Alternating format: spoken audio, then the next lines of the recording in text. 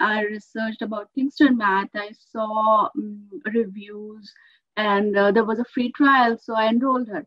So, but I saw in Thinkster that when she started doing, first of all, I think, yeah, her skill assessment test went, and she enrolled in the free trial, and according to her, how much challenge she can take, her assignment is getting unlocked. So that thing I really liked it.